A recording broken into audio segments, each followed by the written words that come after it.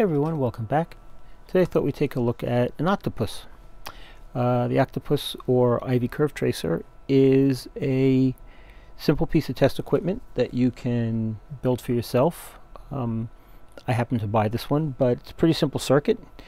If you go and you Google it, you'll find lots of different designs. Some as simple as a transformer and two resistors, and others more complicated with op amps and circuits for displaying voltages and all sorts of other things.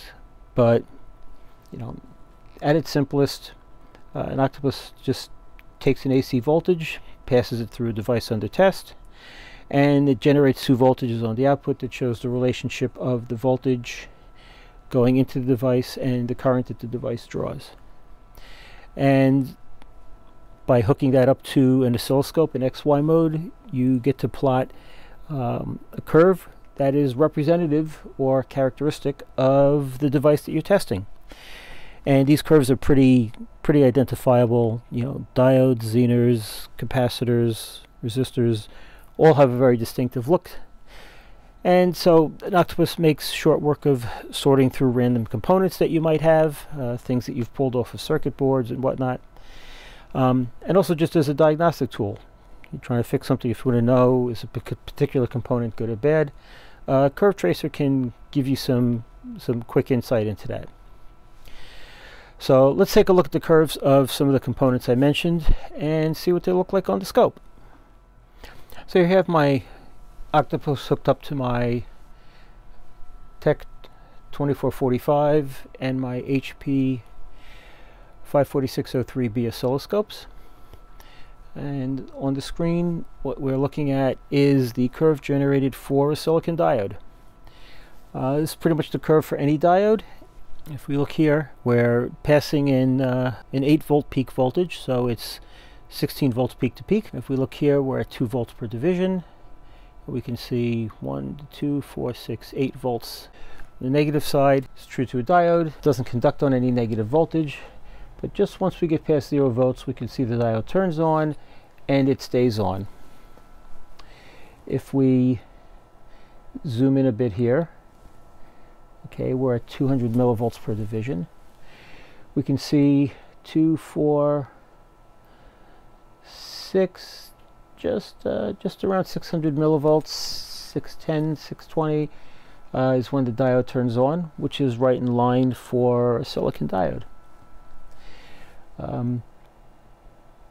Since we have a digital scope, we can toss a couple of cursors on here and we can measure that for ourselves, and we can see it's right around 610. The diode turns on. So let's look at another diode. This is, I'm not sure what kind of diode this is. I pulled this out of an old piece of equipment. It's a glass diode.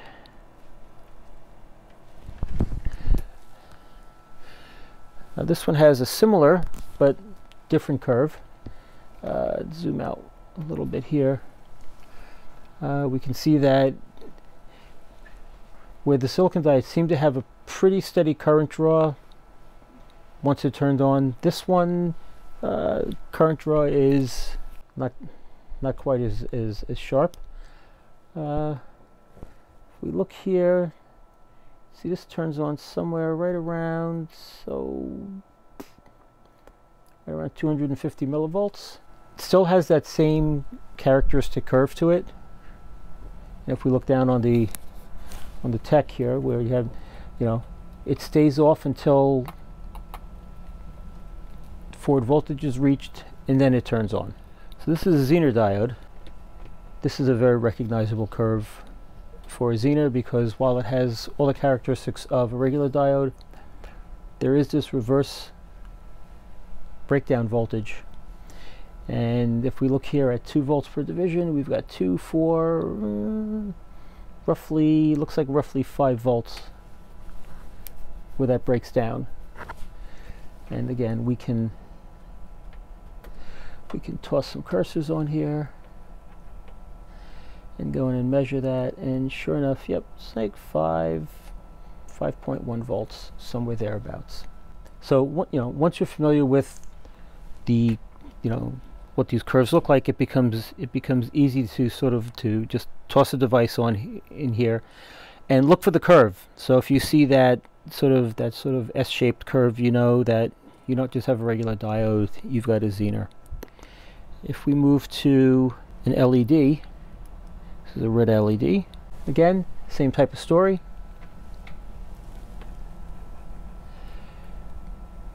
LED turns on somewhere around 1.6 volts.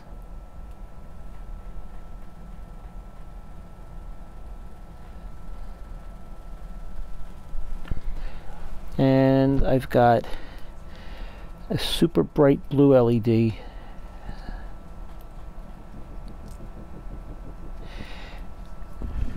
And if we look, we can see this one turns on somewhere here around 2.6 volts. But, in all cases, they all have that similar look to them. So if you had a component, you didn't know what it was, you toss it in there and you get that curve. You know it's a diode of some sort. When you're not testing anything, because there's no current draw, the Octopus shows you, no current draw for the entire voltage range that it's testing over. And if you short the leads, you get a vertical line, and that shows that there's a full current draw for all voltages. So any device that you put on there, if you get a flat line, it's open. Get a vertical line, it's shorted. Very useful in that respect. So let's look at a resistor.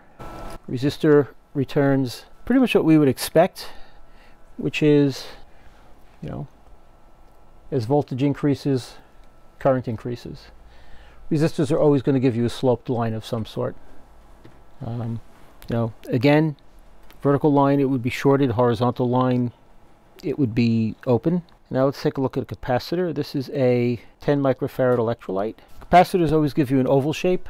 This is because of the phase shift that they introduce into the circuit. This shape, again, all capacitors will return something similar.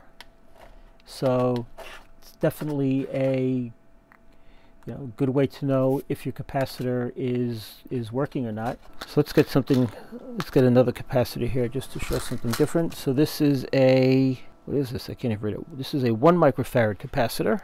This up, and again, get that oval shape that is typical of capacitors. Good way to check if a capacitor is shorted out or not, or if it's blown. Just look for that curve. All right, the last component we're going to take a look at is a transistor. I have an NPN transistor here that we've hooked up to the Octopus, and we're testing it at 8 volts peak. And as we can see, it looks very much like a diode. That's because the emitter base junction of a transistor functions very much like a diode does. If we look, we can see in the negative voltage range, where diode doesn't conduct, we get just above 0 volts. It turns on. If we zoom in a bit here, we can see 200 millivolts. We've got 2, 4, 6, maybe 7, maybe around 7 millivolts is the forward voltage for that.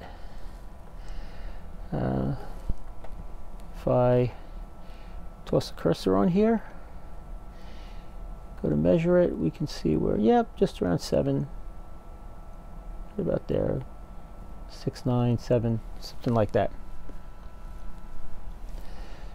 This back down. So we're testing at 8 volts peak. Nice thing about this Octopus is it has multiple voltage ranges. If I kick it up to 16 volts peak, take a look, the diode now looks very different. The transistor, it no longer has a diode characteristic, it now has a Zener characteristic, because we can tell by looking at that curve. And we're at 2 volts per division, and we can see 2, 4, 6, 8, somewhere just above 8 volts is the reverse breakdown voltage. So if we want to zoom into that, we can, that's a little too zoomed, there we go. So let's move this over. Let's toss the cursor back on it, and we can measure and see, what do we have here? And we're at,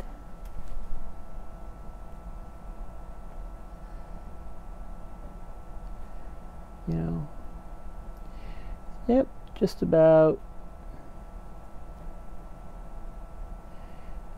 8.5,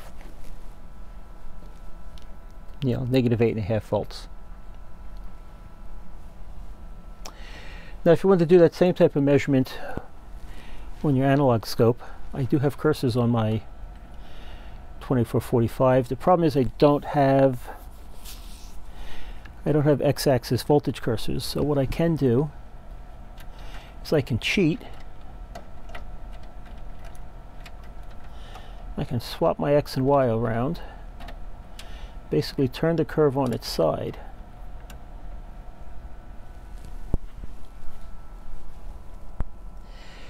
And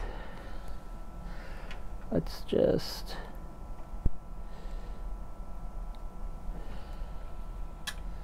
get this positioned where I want it, down there.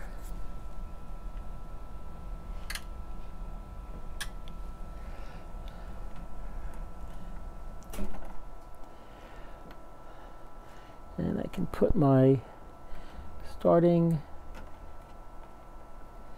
ending cursors, and I can get that same type of measurement right like this. So roughly 8.4 volts.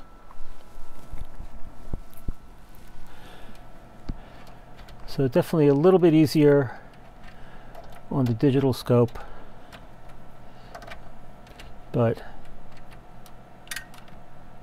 certainly doable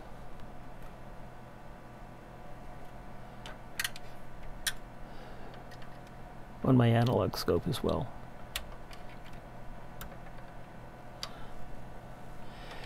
So let's just put that back to what we had before. So all in all, pretty useful little piece of equipment. That's been a look at the Octopus, a relatively low-tech piece of test gear that can be invaluable in identifying and testing components. Whether you build one or buy one, I strongly recommend you add this to your test bench. I think you'll find it invaluable. If you like this video, hit the thumbs up and leave any comments. Thanks for watching. See you next time.